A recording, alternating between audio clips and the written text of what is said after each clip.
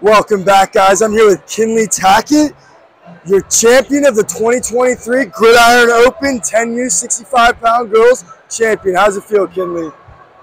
Now, you had a lot of big matches this weekend, two big ones specifically. Did you have a favorite match out there? Your last one, was it a tough match or did you just absolutely dominate?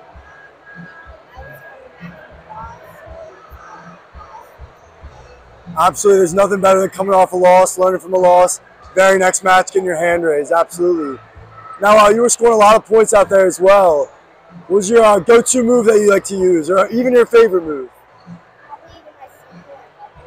Absolutely, we saw that a couple of times out of you yesterday. Now, coming out on top as the champion of the Gridiron Open to start your season, we know you have a lot of goals for yourself. Anything you want to accomplish with the rest of your season? Absolutely, just to be a state champion. We know if you wrestle the same way you did last year after returning from last year, we have no doubt we'll see you at the top of the podium in a lot of tournaments. Congratulations again. Kynlie Tackett, your 10U 65-pound girls champion of the 2023 Gridiron Open. Congrats, Kynlie.